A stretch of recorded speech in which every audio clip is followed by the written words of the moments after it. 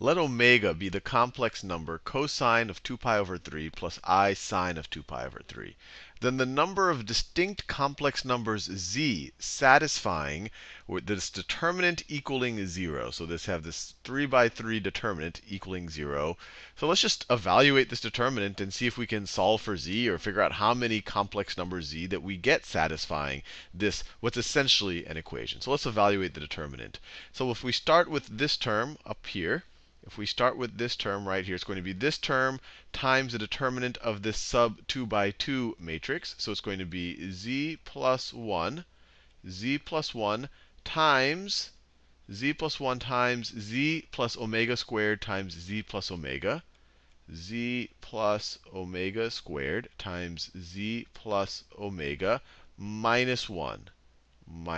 So this is the determinant of the sub 2 by 2 matrix right over here, the sub 2 by 2 determinant, and that's the z plus 1. And then we have to swap signs. We go here, we want to put a negative sign out front.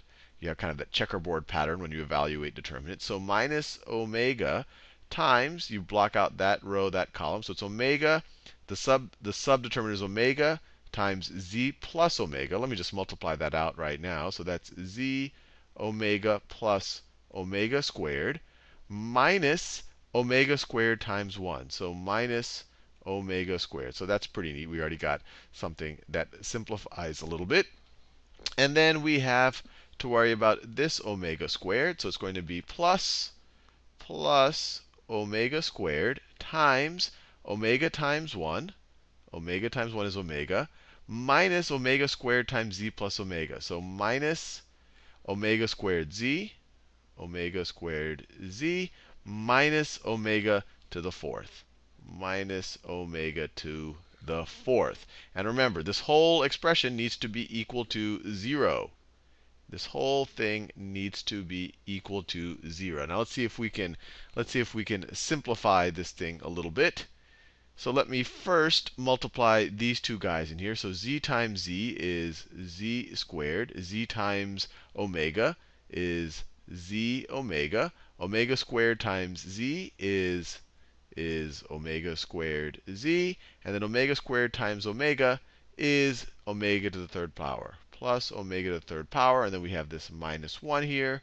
And then all of that's going to be multiplied by z plus 1. Let me just continue with this blue part since we're already focused here. So this is going to be z times all of this. So it's going to be z to the third power plus z squared omega plus omega squared z squared plus omega to the third z minus z. I just multiplied z times all of this. And then plus 1 times all of this. So plus this thing again, z squared plus z omega plus omega squared z plus omega to the third minus 1. And then let's simplify this over here. So then green, these canceled out, so we're just left with, I'll do the same green, negative omega times z omega. So it's minus z omega squared.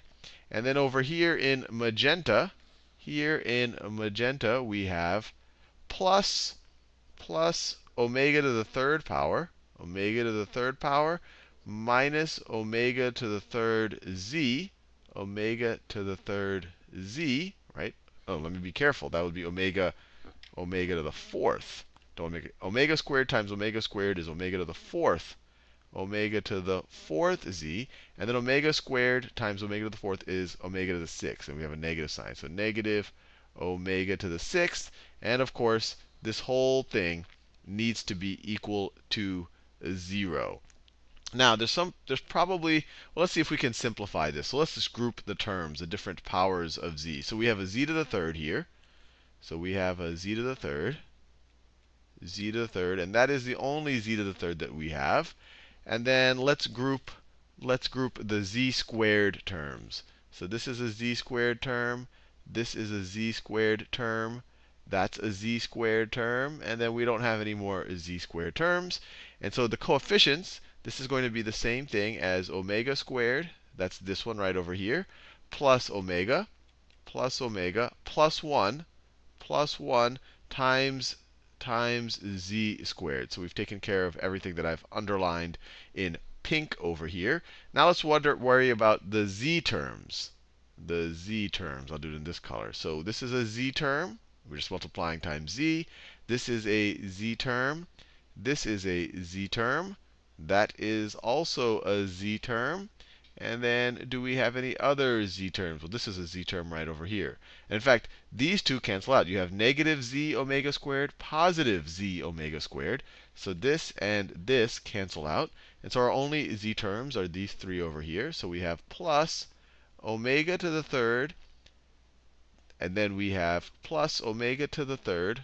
Oh, this color is too close. Plus omega to the third. And then our next z is minus 1. But then we actually have this omega here. So plus omega minus 1. I was getting confused because this white is so close to this pink. So it's omega to the third minus 1 plus omega times z. And then, oh, we can't forget this. We have this term over here, omega to the fourth times z. Omega to the fourth times z. So we have minus 1, right? Omega to the third z. Then we have minus 1 z. Then we have plus omega z, and then we have negative omega to the fourth z. So I'll just put it out here. I'm not doing it in a nice descending power order, but I don't want to have to rewrite all of this. So then we took care of all of the z terms. And then what we have left is just what we can kind of view the constant terms from a z point of view. So we have omega squared, so plus omega cubed. Actually, we have 2 omega cubed. We have an omega cubed here and omega cubed there. We've taken care of those. And then we have minus omega to the sixth. And then we have minus 1. And all of this needs to equal 0. Now, this might look pretty daunting, especially when omega looks like this fairly complex. Well, it isn't a complex expression. But maybe, or probably, it popped into your mind that this can also be expressed as an exponential using Euler's formula. We know that e to the I theta is equal to cosine of theta plus I sine of theta. So omega can be rewritten as, omega is the exact same thing as e to the 2 pi over 3I. That's what omega is. Now, what is e to the 2 pi over 3I? Well, we can evaluate that here. It's cosine 2 pi over 3, and we can get our unit circle out. 2 pi over 3 corresponds to 120 degrees. So let me get my unit circle out just so we can figure out what the values are. And the reason why I'm doing this, I'm actually going to evaluate it here just to get a number here. But the reason why I'm doing this, it becomes much easier to take the powers of e to the 2 pi over 3I than to take the powers of this thing over here. But if we take the unit circle, if we're at 120 degrees on the unit circle like this, this is 2 pi over 3, then we have a situation, this angle over here is going to be 60 degrees. And so our height is going to be square root of 3 over 2. And our x-coordinate is going to be negative 1/2. So this is going to be equal to negative 1/2. Cosine of 2 pi over 3 is negative 1/2. And then our sine of 2 pi over 3 is square root of 3 over 2, but that's being multiplied by an I. So plus square root of 3 over 2I. So that is omega. Now let's think about omega squared. Omega squared is going to be this raised to the second power. So it's e to the, we just multiplied by 2, e to the 4 pi over 3I. We just multiplied this by 2, so it's equivalent to 240 degrees. So it's equivalent to this right over here. So let me write it. This is the same thing as cosine of 4 pi over 3 plus I sine of 4 pi over 3.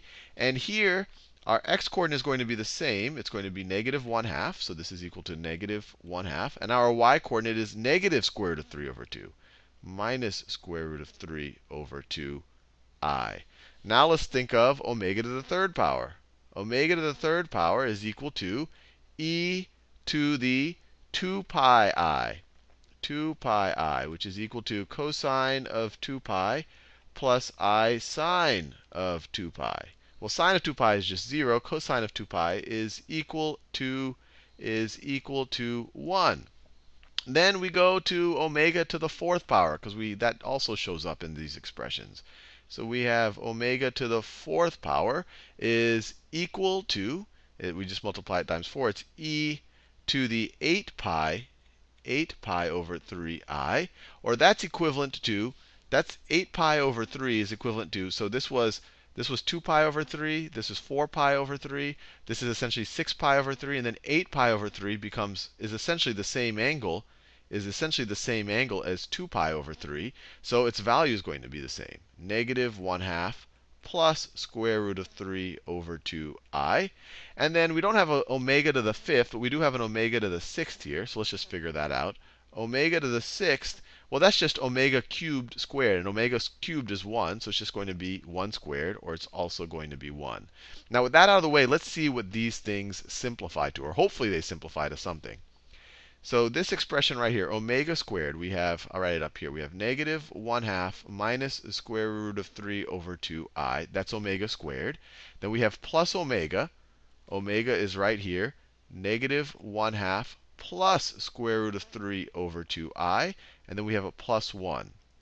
So the negative square root of 3 over 2I and the positive square root of 3 over 2I cancel out. Negative 1/2 minus 1/2 is negative 1 plus 1. Those cancel out. So this whole expression comes out to be 0. So we can ignore it. This is going to be 0 no matter what.